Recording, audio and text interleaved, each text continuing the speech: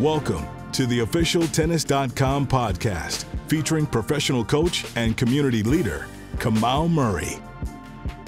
Welcome to the Tennis.com podcast. I am your host, Kamau Murray, and we are here with the first person I had ever seen manage 2 or 3 professional tennis players and temperaments ever as a tennis coach. We all know this is a sport with a lot of personalities and a lot of demands and really a lot of one-on-one attention that's expected.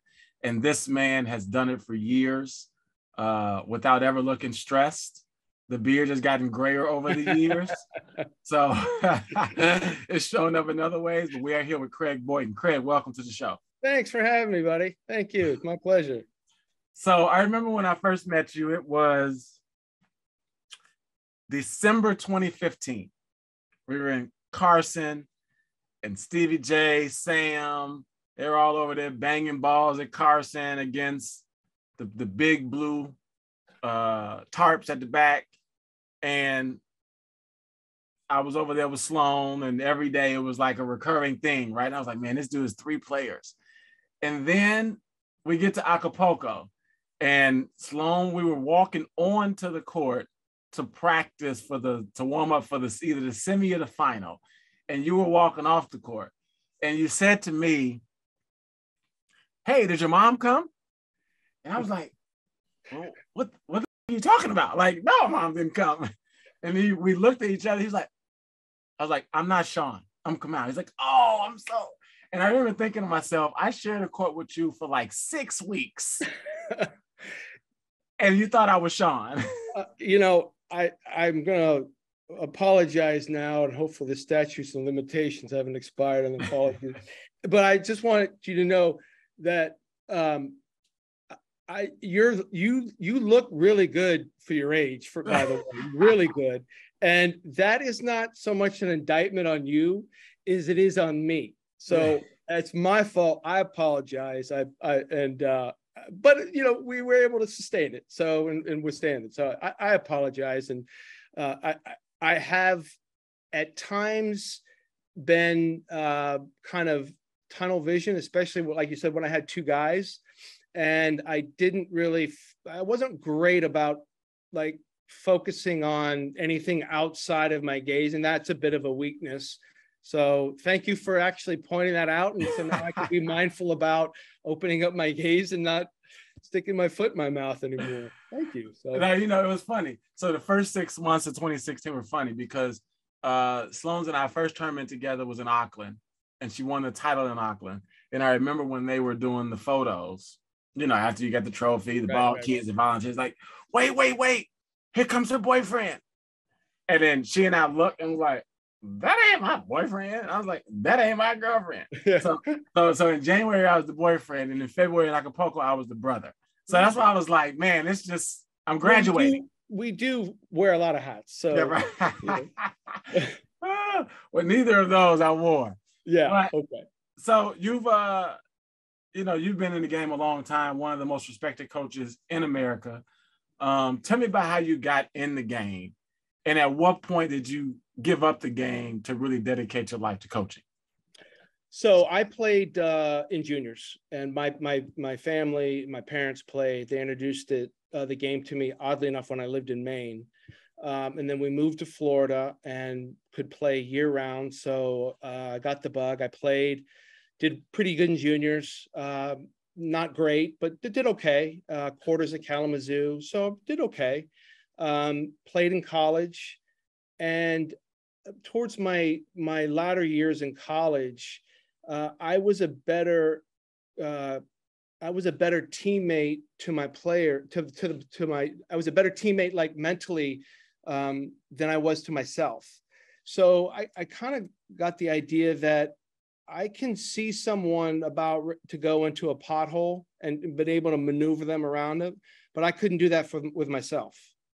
And so then after college, I started playing, and I mean, I was decent. I was pretty good. I think I could have been a lot better than I was, but I just couldn't get out of my own way. And so I think what had happened is I developed in seeing people get in their own way knowing that I wish I had someone like me when I was in that development stage, in that formative years, to help me just get out of the way of myself so I could play. And so that's kind of the biggest quality that I developed, and was able to kind of dovetail that. And then after I stopped playing, because I was just kind of a mess, I just was so frustrated. I just couldn't, like I said, I couldn't get out of my own way. I know what heads or tails. And I started working at Saddlebrook, and I primarily came in as Jennifer Capriati's hitting partner. And so I hit with Jennifer, and then I knew Jim. I hit with Jim Courier, and Pete was there. I hit with Pete. And so I was on the court hitting with all these great athletes, but I was also listening to what their coaches were saying. And so a situation would arise, and I'd think, okay, I would handle it this way. Let's see how it worked out. And most of the time I was dead wrong, Right. But I was able then to say, okay, why was I wrong? What did I miss? And so I was just a sponge. I was very, very fortunate to be in that environment, and be able to learn. Now, it's funny you say that, because mine was very similar. I grew up not really loving tennis. Like, I started playing tennis at 7 just because it was the only summer camp that was still accepting people, July 27th. But I wanted to play basketball, played AAU, played at the YMCA. But then was always more probably cerebral than I was, like into the game. Neither one of my parents played tennis. My mother never saw me hit a tennis ball ever in my life. My dad would come to tournaments and sit in the car and finish. My dad was an attorney, so he'd sit in the car and write. So I actually had to figure out the game. So I would say the thing that really prevented me from going on was an involved parent. Okay. Right. To know, the coach is getting stale, or the coach is just taking my money and not really trying. Right. You and I know what that looks like. Right. Right. But at 13, you may not. Right. But a good involved parent can say, we need to switch.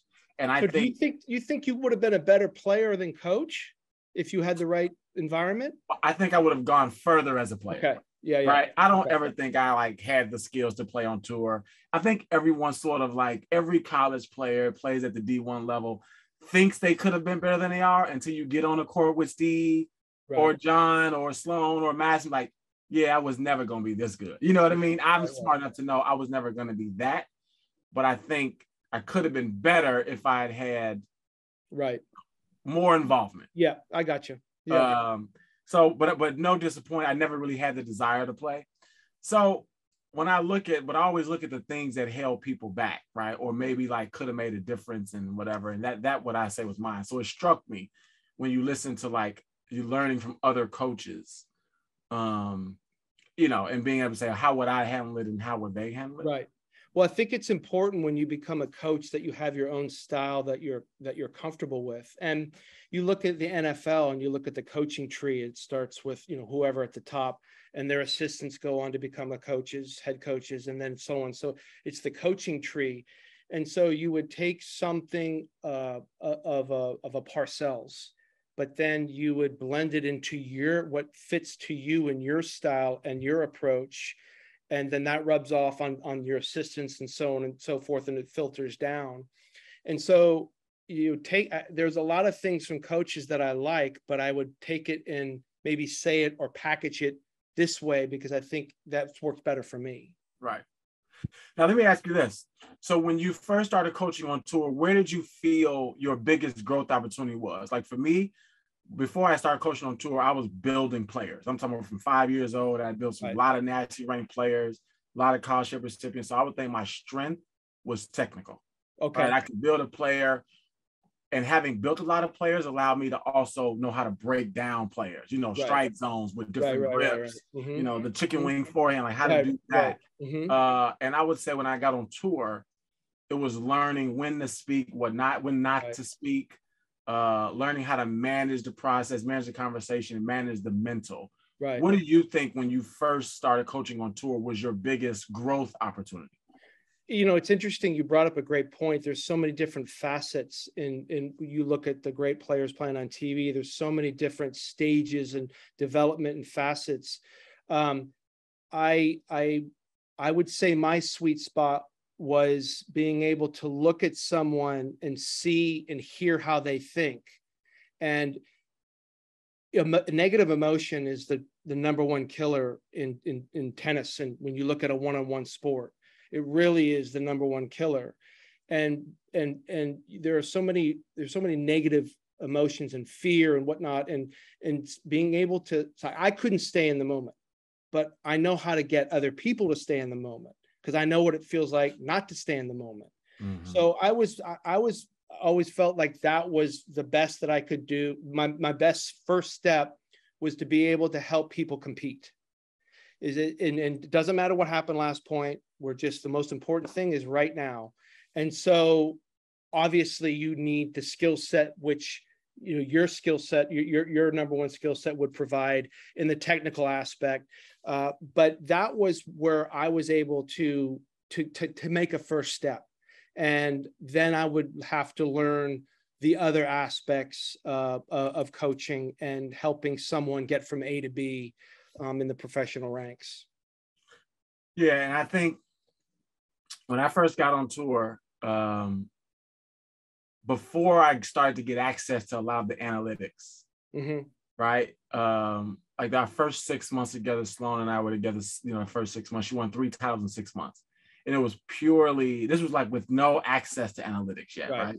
This was purely looking at strokes, looking at technique, and saying, where does this break down?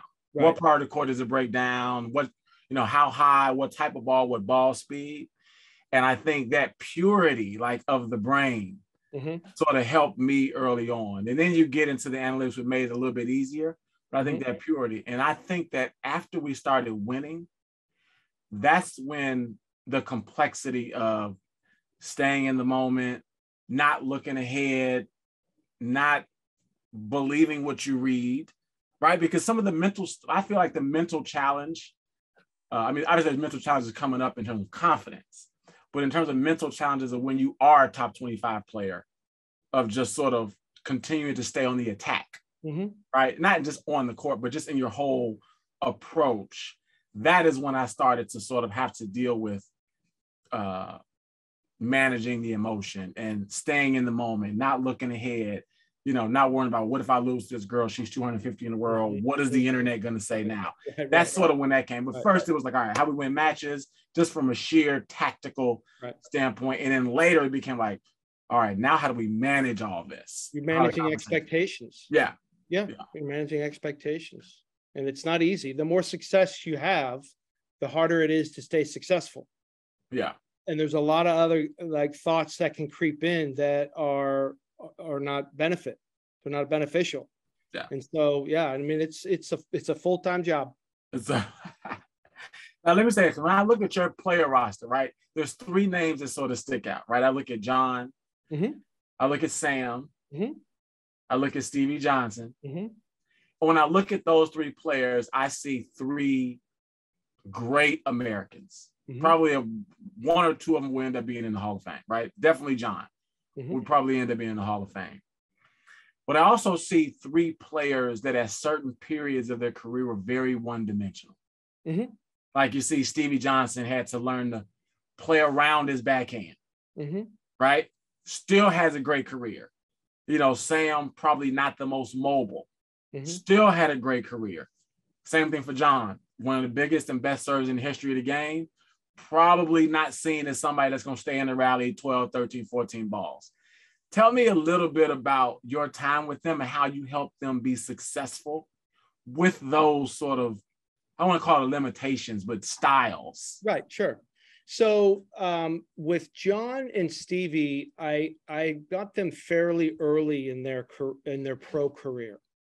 And with John, I had the luxury of knowing John for about 1.5 years because I was working again at Saddlebrook, and John was training out of Saddlebrook, but I wasn't working with him. So I had the luxury of watching his practices for 1.5 years and really watching him we became very, very good friends. And so when we started working together, I was able to hit the ground running. And my first topic was, John, I want you to understand how you have the potential to make guys feel. And so in 2 weeks, we reorganized his game, and we came up with big man tennis. And that's where it came from. Actually, my wife came up with it, play big man tennis. And he was really kind of the first of that mold to really, really play big man tennis. And, it's funny because, John came out of school, and then about a year later, I started working with him. And it was really fun teaching him how to be a professional. I mean, he is the consummate professional. But, I have a kind of a funny aha moment story for all of them. And my one with John was, we're playing, and, John is a great competitor. But he would let emotion sometimes dictate his decisions. And I remember we were playing a tournament in Houston, and he was playing Mikey Russell, and I think Mikey Russell broke a serve and he snapped a racket. And after the match, I was like, what are you doing? Like, these guys are good. Prince isn't going to make enough rackets for you to play with every time you get broken. Right. And so, I was leaning on him pretty hard about move on, let's go. You can't react. Okay. The next point, you can't let one bad point turn into 5, not being grumpy. And so it was a constant daily message. And so we go to DC, and he's playing top 10 Thomas Berdych. And he's up 6-3, 5-4 serving, 40-15. Gets broken. He's up 6-3 in the tiebreaker, up 7-6, I think, in 8-7, loses the tiebreaker.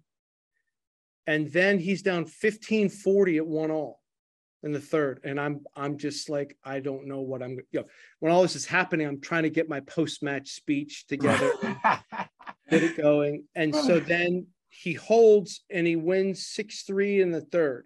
And I'll never, ever forget this moment with John. This moment to me is bigger than the 70-68 at Wimbledon.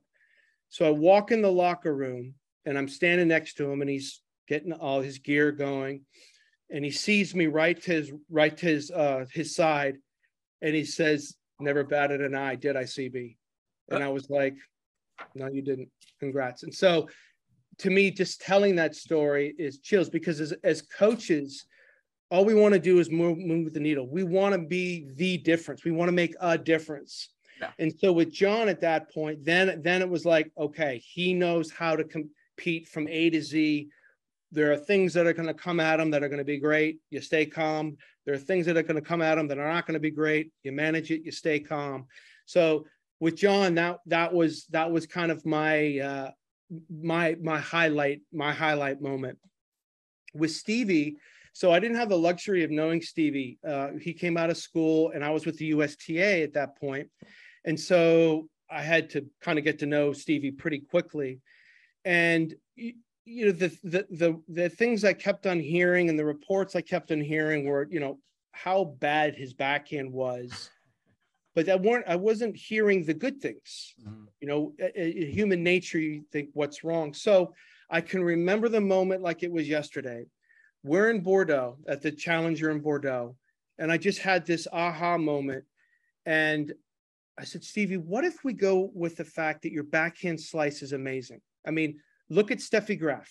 Let's model after Steffi Graf. Okay. She and Martina. I mean, let's look at the ones that have been like world class athletes with a slice backhand. And it was really simple. Like, I wanted him to hit a really heavy, nasty slice, and the guys would lift and give the ball air, and then here comes the forehand. Right. So here comes the forehand. And then we encouraged him, because he has a really good one-handed backhand. He really should have been a one-hander. Mm-hmm. And the guys, I'll just approach to that side. Well, here comes the one-hander, pass him. And now guys are like, what is going on? Mm-hmm. And so it was that moment with Stevie in Bordeaux. Your backhand slice is amazing. Let's say it's amazing, because it is amazing. So kind of flipped the script on how we thought about that mind space on that wing. And that He got to 21 in the world. He was the #1 ranked American for a week, has scores of massive wins. And, you know, he's an amazing competitor. You don't win 72 matches in a row at the end of your college career. And I mean, that's amazing. 72 in a row. I mean, I don't know if I could do anything 72 times in a row. Right. So he had that gene, and then now we could just lean on that competitive fire and that competitive spirit. And with Sam, I knew Sam for a long period of time, because when I was coaching John, he played doubles with Sam a lot. And so it was David Nankin was the only USTA on the road at that time. So it was Sam and David, John and myself, and we slept all over the world together. So I got to know Sam well. So I had the luxury of hitting the ground running with Sam. And Sam is the funniest. I mean, he's like Larry David. I mean, every day something crazy happens in his life that is like a TV script. It's the funniest thing in the world. So, and Sam is a very docile creature. He's very easygoing. He's very soft and well-spoken. He's just a very gentle man. Mm-hmm. And I went on the lib one time. We're playing in Acapulco, and he's playing Kyle Edmund first round. And Sam was kind of getting in his own way, right? And I took a chance, and I said, Sam, and I gave him one of these, like, another word, like that. And I was like, God, I hope I didn't go too hard. And Sam just kind of went like this. And then what happened was he got out of his own way, won in the third set. So we go to dinner, and Sam and I have a meeting afterwards. And he goes, yeah, I really wasn't happy with myself. I said, I wouldn't either. He looks like this. And I said, he plays GoFon tomorrow. I don't care if you lose 0-0. I don't care. You're going to do this, this, and this. End of discussion. Are we clear? He goes out and beats GoFon like 2-0. And the 2 games that he lost serve. Done bad enough. So now we have some momentum. And so now I've got his ear. So then the next round, he plays Dominic Thiem. Okay. Listen, you match up well against Dominic. You're going to do this, this, and this. He beats Dominic. Plays Kyrgios in the semis. Loses the first set. A little bit sideways, but he rights the ship and wins 5 1/3. And he plays Rafa in the final. And so I go up to, and he's had amazing momentum. So I go up to Sam in the pre-match speech, and I'm like, Sam, I like the matchup. I like the matchup a lot, actually. I think you're favored. But there are 3 undeniables that are non-negotiable. Okay, they're non-negotiable. A, B, and C. A, B, and C, you'll be in good shape. And Sam was always really good. If he got over the line a little bit, he came good. And he beat Rafa in straights. And he's up 6-4 in the tiebreaker after. And obviously one of the things you got to play, you get a ball, you got to hit it. I mean, you got to be aggressive. And so Sam at 6-4 in the tiebreaker, he lets the air out of the ball a little bit, you know, and Rafa makes an error.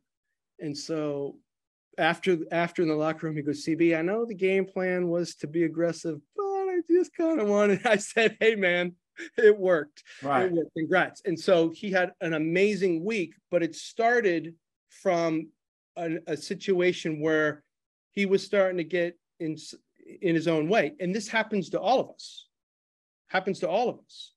And so, and it's a tool that coaches can use, but you got to be careful. I don't like using that because I would rather do it with knowledge and understanding. But sometimes, you know, you just got to kind of crack the whip and just, hey, enough's enough. Let's get to work. And it just kind of got Sam from here to here. Yeah. And it was an amazing week. It was just an unbelievable week. I feel sometimes, especially with individual sports, with tennis, you got to get their attention off of beating themselves up and have them put it on you. Right. And so, like, when you look at some players who you can clearly see are like yelling at their boxes, even Kyrgios is famous for this, right? Yelling at their boxes, Danielle Collins, you can see it So to have him like, yeah, that's good. That's a good thing. That's like, give it to me, right? So you don't beat yourself up and then obviously start tanking from there, right? And we've seen Sam get down on himself and then boom, boom, boom, 4 or 5 games quick. But I want to go back to each player. So one of the things in 2018, John Isner won Miami. Yes.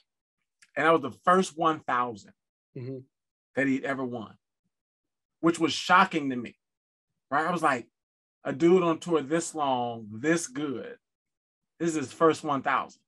Now, for everybody listening, that is not a knock on anybody's career. That is just how good men's tennis is. Right. What do you think the reason is for that? I mean, I think when you look at John now, he's actually pretty damn good from the ground. Yes. I mean, like really good. You know what I mean? You see even guys like Riley who are big guys now who are actually not that bad, from the ground. What do you think the one thing, if John had it earlier in his career, would have like given him like one of those larger, bigger titles early on? Well, when we're going through, so John and I stopped in 13 at the end of 12. Yeah.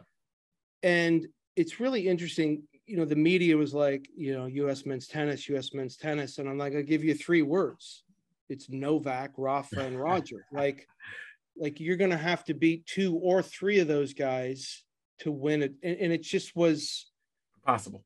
It's not going to happen. Right. I mean, you might be, but back at that day, like, it's not going to happen. And, you and I were talking beforehand, the matches that you should have won.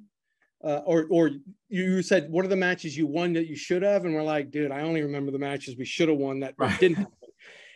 And going to your point, John, we're playing in Bear C, one of the years I was coaching him, and he's playing in the semis, and he's playing Tsonga in the semis. And John's got match point second serve in the semis to play Roger. And, at that time, Roger's back could have gone out at any time. Right. And so second serve, and I'm telling you, Tsonga hit a 67 mile an hour second serve. I don't know how it landed in. John ended up losing. Right. So, one of those that falls in. I mean, that falls our way, and he's Roger in the final. And Roger doesn't really enjoy returning John's serve. I don't know many people that do. Yeah. But indoors with that, I mean, we got a shot. We got a chance. It's funny you say that. Roger actually, most people don't know that. Roger can get rattled when you serve big at him and he doesn't like get a read on it in like the first 3 quarters of the set. You know what I mean? He gets a little rattled with big servers. Well, everyone, those 3 are amazing and have different skill set. But, Novak, it's coming back. Yeah. Rafa's going to go in the first row to return. And he'll eventually find a way. Roger, I wouldn't put Roger, Roger gets a lot of balls back in play, but his return isn't the central piece of his game, say like Novak. Yeah. And so that way it kind of evens the field for John. Yeah. So, that was one off the top of my head where it was a great week. But man, I sure would have liked to have tried to game plan against Roger in the final. It was either 10 or 11. So, it could have come 7-8 years beforehand. It's just the margins, and these guys were so good. And it just, the decision between a match winning or losing it could be, an act of God or things. Someone misses a call, somebody gets a first serve, someone gets the lead cord. It's just not anything you can game plan, and not anything really you can describe or define. It's funny you say that, because as a coach, win or lose, there's certain matches you want to be a part of. You want to be a part of any match where you're coaching the player playing against one of the big 3. Mm-hmm. So I know in the semis, you're looking like, this would just be great to be able to coach against the guy, right? And I remember it was one year Wimbledon, Sloan, second round playing Kuznetsova, was like up like 5-4, 40 love in the second, end up splitting, then up, like should have won the third to play Serena. And that was the year Serena almost lost to Christina McHale in the first round. Right. Mm-hmm. Remember that? I was like, oh yeah. So I started like looking, I'm like, so, you're sitting there, we're at court one. and they have like the scoreboard on the opposite 45 degrees from the player's chair, and they flashed the score of Serena just won, and you saw the message going. I was like, and I got excited, but you see the player start to right. And that was one where I was like, damn, I just love to be able to play against her. Right. But let's go to Stevie. So when I think about Steve Johnson, right, I think about, you talking about Steve slice, and I say, you know, backcourt, the cross court rally with Steve. The moment he takes that backhand slice to your forehand, and you take that forehand cross court, points over. Is that like Steve Johnson's sort of signature play? Because I feel like once he chips to your forehand, you're done. It's over. So there's a couple things with Stevie. One, the first thing I always wanted to know when game planning, when I was working with Stevie, is how are they going to handle the slice? And some handled it better than others. Some, it didn't matter. It came back hard, firm, deep. And others, if they tried to slice, if they just put a little bit of air under it, or like you said, they would try to slice line to Stevie. Stevie has the most unbelievable wrist I've ever seen. He can bend the ball and get the ball up and down and around. I mean, he can do things with his hand and wrist I've never seen, ever seen. He works the ball so much with that forehand. So it was then, like you said, prior, can he get the ball up high? So he can keep the ball low with the backhand, and then the ball, the forehand jumps and it's up high out of the pocket. And then Stevie's got an unbelievable kick serve and a very, very, very good first serve. And so it was more of like with John and Sam, it could be like heavyweight boxing. I'm not moving. I'm just going to swing because I can. You know, Stevie, it was more like he has the roundhouse, but he did need to move and set the play up a little bit more for him. But when we started thinking in those terms, then it became a lot of fun. And I loved watching guys would go back to their box and just start like, what is going on? Like, what is going? Because if you've never seen and played against Stevie Slice, you don't know how to handle it, because you better be able to handle it. So what happened was the court got smaller because and Stevie's court got bigger because he could bend the ball. And so then it was just kind of tilting the percentages Stevie's way. Now, the trouble also was if someone was able to take that slice and go big back and not be affected. Okay, well then now we got to work on a couple other areas to get that percentage back in our favor. But that's where coaching and game planning and talking about plan A, play A, play B. If they go here, do this. That's when it becomes like a chess match. Stevie's fun in that way. He's fun in that. He's perfect for like that. Perfect, because like with Sam was pretty downhill. And I was like, Sam, I don't care if you're hitting it to the wrong part of the court, as long as you commit to hit it, because his game was so big. Yeah. So like if the guy's backhand was twice as good and the ball was there for to hit, our dog just came. I'd say just go to the backhand. Don't worry about it. Don't worry about going to you do what you do best. Yeah. So that was kind of the difference between the two, a little bit of the differences. And the one thing too is I think Steve, one of his gifts, I remember like the COVID year we had World Team Tennis. That was the first time I got to be like on the court coaching against Steve. And I remember him playing the game and narrating the game as he played it, right? And he was playing Brandon Nakashima, who we all know is a stud. Right. And when I said he just talked this boy out of the match, crossing over like, come out. You're going to have him serve my forehand every first point of every game. It's just like he would just tell you, he would let you know that he knows what's happening. Right. And he would like make it fun. And he would like sort of like screw with you. And then I'm like, Brandon, don't talk to him. Brandon, don't look at him. Brandon, don't laugh at his jokes. Because he's just like winning the match by being able to play and still sort of have a personality. Where Sam is kind of like more like, when he's playing, he's like playing, right? He's not really talking to anybody. Where Stevie's kind of like, yeah, I'm aware of what's happening. I'm having fun. I'm going to with you a little bit. You know what I mean? Yeah. Well, I mean, he's SC boy in those SC UCLA matches. I mean, he was a college boy at heart. And Stevie is a tennis player looking for a team. That Peter Smith told me that. Yeah. Like he needs a team. He needs to play. He's much better playing for the name on the front more than the name on the back. Yeah. And so when you put Stevie on a team, then he has the responsibility of others. And he come on, I'll carry you. And he has that personality. And Stevie was both Stevie and Sam. Like I coached both those guys at the same time for a few years, and it doesn't happen unless they're people like Stevie and Sam. They both love each other. They're both insanely respectful of each other. And it starts and stops there. If you don't have that, then you can't really do too well or do too for a number of years. And that now, let me ask you that, because, we don't see it that often where you see players split coaches. You see it more on the guy side, less on the WTA. Is it, now they make so much money, it shouldn't be financial.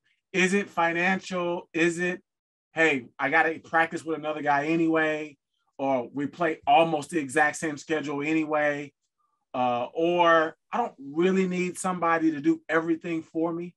I just need them there when I need them. So it makes sense for me to split. Like, how does that work and how did it start? Well, the reasons that you said, it could be all of those, or it started. How did it start? I was coaching Stevie. I was coaching Stevie privately, and I think Sam had approached Stevie to say, "Hey, look, would you mind considering this?" And like you said, they played the same schedule. They're both fairly independent. They don't need hand holding all day. Yeah. It cut the expenses in half. So that was financially easy. It was kind of a team, like Stevie needs a team. Like I said, Stevie wants a team. They play doubles together a lot. They shared Christian Lacasio as a physio who's amazing. Yep. We had an amazing team for 3 years. Amazing. Christian is as good as it gets. Christian and I work together as good as it gets. Sam and Stevie are as good as it gets as people. We just had an absolute blast. There were the few times where one of the players went left and one went right. It was all organized. It was everything's done up at front. It just worked. I never had them hit together because I wanted them to think that for the time that I was with them, they had a full-time guy. So the only time that we would hit together is like if we did a trip to Asia and we got there at the same time and they just wanted a quick hit. Yeah, it's like we're not going to work on anything here except get the trip out of the legs. Right. It was really golden. I see Christian and we just look back and some of the memories we had together. Sam, back-to-back years, beat the number one player in the world at Wemby, the top seed. He beat Novak, then he beat Murray. It's just some of the moments that we share. Stevie, the year Stevie made round of 16 and Sam made quarters at Wemby, and I'm running back and forth between the courts. It's just magical years. I wouldn't have traded those years for anything. It was sad when it came to an end, but everything has got to come to an end. But I look back on the very, very, very fondly, not only of those times, but the guys that I was able and fortunate to share those times with. So you look above your shoulder there and you see all the credentials, right? I've like made a habit of saving mine. One day I'm going to frame them. There they right? Are. And I have like favorite stops on tour. Some that's like, yeah, whatever. It's in the middle of the schedule. We got to go. Right. And some that are like, you sure you're not injured? Maybe we should go here, right? Tell me some of and as a coach, you look at it differently, right? The player's like, oh, I can't wait to go here and go to my favorite restaurant. Right. Me, you look at it like, all right, I got to manage this whole thing. You know what I mean? Tell me what tournament what's your favorite stop on tour? Slam. Favorite slam. Okay. Favorite slam. I'm not going to sidestep this question. This is the God's honest truth. For whatever reason, early on my career, I always picked something I loved about every tournament and was excited to go to that tournament for that reason. And you can pick a tournament, and I could tell you why. Toronto, Carl Hale, I love the tournament director. Love him. Montreal, unbelievable vegan restaurant called Love. Yeah. Hubie's vegan. So, you been to Milos in Montreal? Milos, the Greek restaurant. Woo. Well, is it vegan? No. Oh, you're vegan? Hubie's vegan. Hubie's vegan. Got it. Hubie's vegan. So, I mean, Australian Open, Craig Tiley. I mean, the guy's a legend. Right. It's Australia. The people there are amazing. It's the summer there. The crown. The ground. Right. The crown. Unbelievable atmosphere playing. Now ATP Cup in Sydney, with Hubie playing, the Team Poland, who very tight knit group. I enjoy the French because I think the French is one of the easiest to prepare with Jambon off site. You don't even need to go on site. You can get 2 hours there if you need. I mean, everything's there. It's really easy to prepare. It's Paris. I mean, come on, it's great. Right. Wimbledon, we stay in the village in a flat. This is the only tournament in the world where you don't really stay in a hotel per se. I mean, you can maybe do that in Indian Wells. And then the Open. I mean, who doesn't? I mean, you might not like New York, but it's chaotic. But for 2.5 weeks, it's a great place to visit. I think it's a great place to visit. Logistically, it can be tough with the traffic and things of that nature. And that's probably the hardest one to manage in terms of things outside of tennis. But it's New York. I mean, it's you can feel the energy. You can feel it. It's New York. It's come on, forget about it. I mean, we're on our way to in the US Open, it's more than a tennis tournament. It's an event, the way they put it on. It's a spectacle to go and watch. It's so entertaining. So, and then obviously Indian Wells, everyone loves Indian Wells. Miami, like a lot of, you either love Indian Wells, you hate Miami, you love Miami, you hate Indian Wells, but James Blake's the tournament director. I mean, you don't like James Blake, you don't like people. I mean, he's the greatest guy around. I mean, I love James. I got to work with James for a bit of time. He was amazing. Plus also Hubie won Miami. So, you name a tournament and I could tell you something positive about that tournament that I'm looking forward to going. Plus what I love is every week is different. There's something different. And I've got to figure out what difference I can make to counteract that difference. Mm-hmm. And so that's kind of how my mind and my brain thinks, getting on a plane and being able to, do what I've done for so long. And look, it hadn't been easy when the kids were young to see the kids at the door, waving by and daddy's got to go on a plane. But, my wife she played all 4 years at Stanford and graduated from Stanford and won the NCAA titles 4 years in a row. And I think she's got the dual match record percentage wise at Stanford. So she got it and she was the glue and she was able I would communicate to her and then she would communicate to the kids. And now with streaming and look, my daughter designs all my Solinko gear and she texts me the outfit that she wants me to wear for that day. So when she sees dad on TV, she's a part of it. She's like, I picked that and designed that outfit.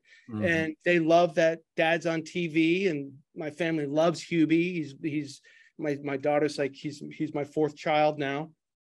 And so he's part of the family. So it's been kind of a family undertaking for 30 some odd years. And that's how I've been able to kind of move through the years and get all gray here and be able to love what I do. And I'm excited tomorrow to get on the plane to go to DC like it would be my first tournament. So you're talking about Hubie. So Hubie Hurkacz. So probably the only non-American player that I've seen you coach. Tell us about him, because when I look at him, when I first saw him years ago, I sort of looked at him like a Sam, like hits the ball well, really quiet, a little bit in his own head, doesn't appear to be that mobile at first glance. Right. At first glance. Right. Right. But I think all of those things are wrong. Now. So let me tell you a funny story. He's deceptively athletic. Yeah. So Hubie he won Halle a few weeks ago before Wimby, and in the semis he played Nick Kyrgios, and Hubie, the first game, Hubie serving 15 love, and Nick gets Hubie on his horse, like left, right, left, right, left, right, and Hubie's sliding open stance, and Hubie won the point. Nick comes back to me. I'm on the same side as him. He goes, "Big fella can move." Yeah. Big fella can move. Right. He's deceptively athletic. Yes. Yeah. Yes. So Hubie he's one of these guys that is easy. Pigeon-toed. He's pigeon-toed. That's what makes him look, you don't see a lot of pigeon-toed people that can move. Yeah. Right. That's what throws you off a little bit. Right. Yep. Yeah. He is the type, by the nature, by, like you said, being kind of low-key, mild-mannered, he's easy to overlook. Okay. He doesn't have a shot that, like, you look at Chapo, or you look at Felix, or you look at Sinner, or you look at Alcaraz, they're like wow. Right. But if you ask anybody that's played Hubie, they'll be like, wow. Yeah. His ball's heavy. He's athletic. He's got a very good serve. Makes almost every return. Good touch. Can't get the ball past him. Very good intangibles. Unbelievable backhand. Can redirect. He's got the full package of just about everything that you'd want, but he's not necessarily a massive sizzle. Right. But who cares about sizzle? Yeah. I don't. Yeah. You know what sizzle? Tournament, winning Halle. That's sizzle. Right. Yeah. But you talk to Nick and you talk to the guys, and everybody loves Hubie. He's the nicest guy on tour, but they respect how good a player he is. Yeah. And that to me is the ultimate respect. Yeah. And you look at him and you think that, wow, when the big three move on, this will be a guy. I mean, on the men's tour, they're all going to share titles, right? I mean, there's probably not going to be one that dominates like the big three have. You got Alcaraz now. You got Nick. I mean, remove the big three from, Nick Kyrgios would be a totally different type of player without those three, right? Yeah. But Hubie's one of those guys that I think when the big three move on, he could win 3 or 4 titles a year. If not more. I mean, I think what you're going to have a list of about 12 to 15 that could win a slam. Yeah. In that list, you're going to have probably 4 that probably will win it. And then another 4 that really, really could win it very easily, given the things that fall. Yeah. And so within that, I think that's why it's going to be kind of fun to see, who comes good this week, or who comes good this slam, or what's going on. So it's a fun time to be on the inside of it. I mean, everyone loves Roger, Rafa, and Novak, but oh my goodness, they're not human. Are they human? Are they still human? I mean, they're going to have to retire at some point, right? Right. Exactly. So, and so then it's just, let's see who is able to fill those shoes and who's comfortable filling those shoes. And one of those things I do, I start to look ahead to what's next, is I remove the slams. Mm-hmm. And I look at the 1000s, right? I look at the 500s, and you see who's winning those. And then you can say, okay, when these guys move out the way, and Hubie's one of those, right? We're talking about how he's one of those where was it in Miami, Indian Wells he won? He won Miami. So you start to look at those, like, okay, he's one of those guys, right? Because you 1000s, maybe they are not playing for one reason or another, or don't make it there, or whatever. They slip out of the draw. And those guys that emerge there are the ones that you add to that 12 to 15 list of Grand Slam contenders once they move on. And I think 3 years ago, maybe Hubie wasn't on that list, but I think no. Yeah. Now he for sure is. Like, you don't want to play an in-form Hubie. You just don't. I mean, if he's in form and he's free, he's trying to get like a nickname for him. And I'm like, dude, you are just a menace. Right. And he's like, menace is kind of negative, but I'm saying it in the most loving way. Right. He's a menace to deal with. Yeah, he can cover like maybe like Medvedev-ish. Yeah, on the cover, right? You know what I mean? Really, really good. Very good. Very good. So let me take you to the U.S. Open this year, right? A lot of conversation about Novak, the COVID rule. What do you think? I think that when you look at Australia this year, what happened there, you think about the financial impact of what it means to be the all-time leader in Grand Slams between the three. There's probably, with endorsement deals, bonuses, it's probably $100 million impact to one of those guys with these decisions related to COVID. What do you think will happen to the U.S. Open? Well, I can only hope that he can play. I don't know. I mean, I hope they can figure something out where he can play, but they've been pretty consistent in that area with the nets and the players and basketball players and whatnot. Yeah.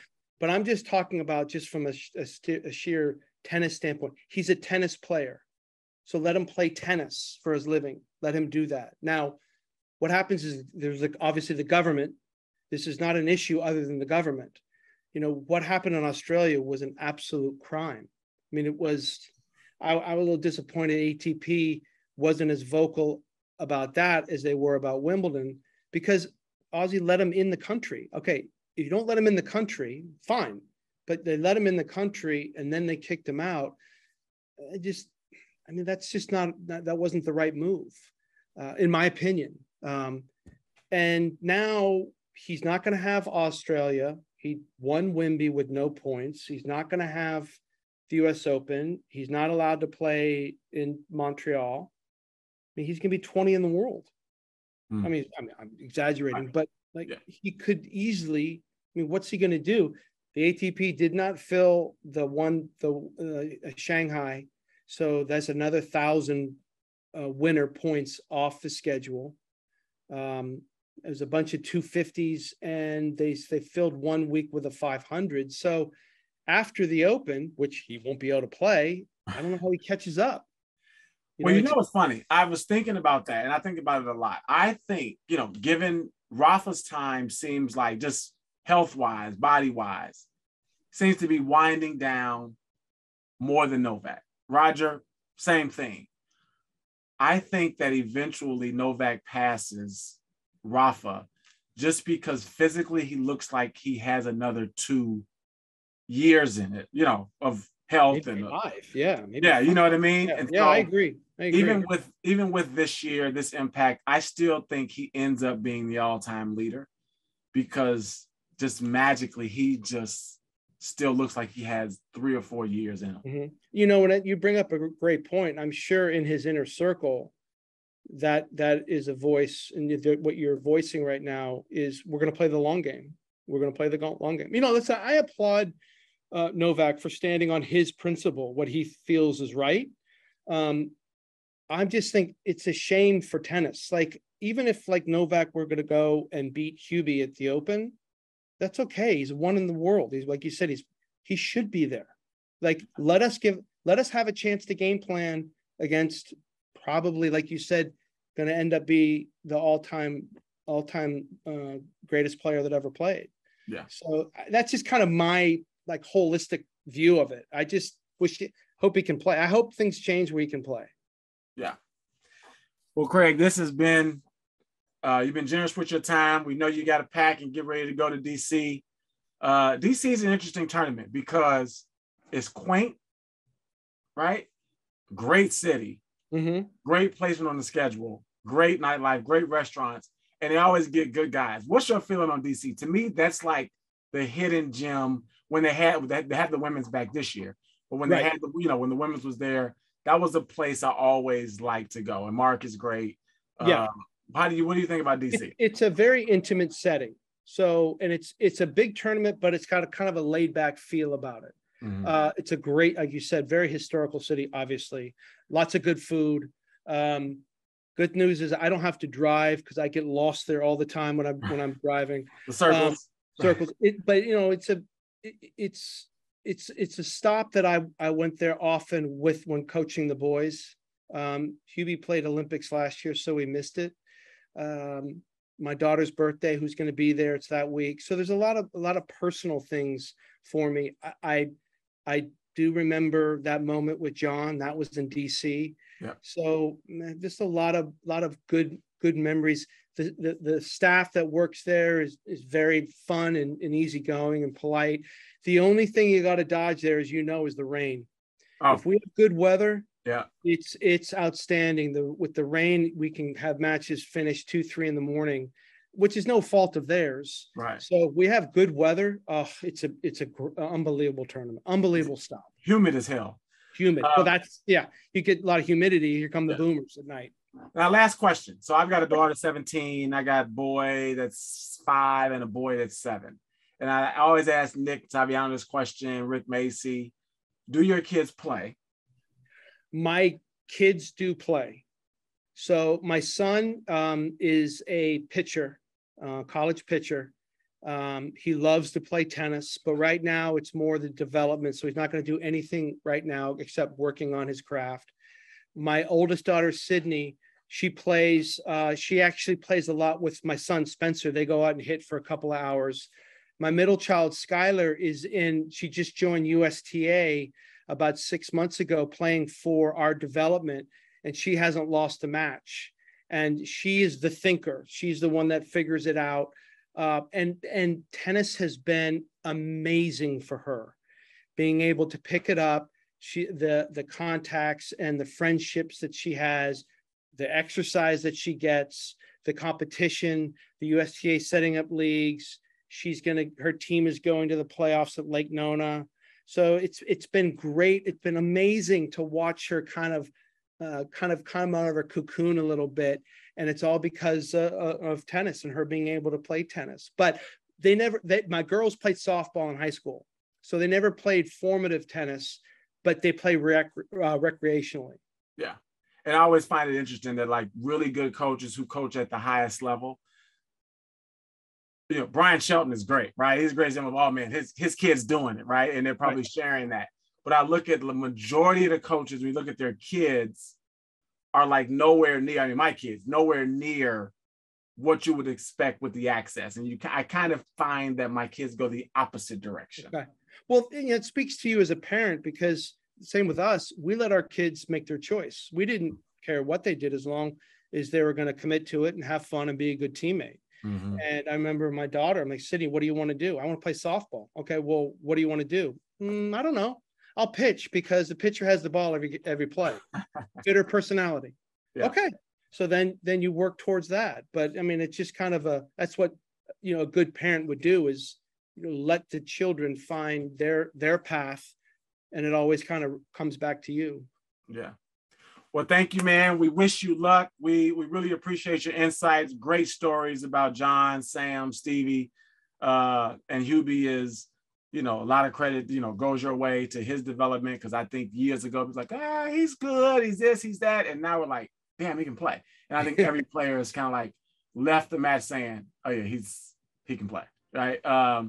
So we wish you a lot of luck. Congratulations on a great career, man, and keep going. Thank you, my friend. And again, I apologize. I'll never ask if you're Salone's brother again. John wished he looked as good as I did. We all do. We all do. Believe me, we all do. Well, thank you, buddy. Thank you for your time. Thanks for having me. This has been the Tennis.com podcast with the legendary coach, Craig Boynton. Thank you.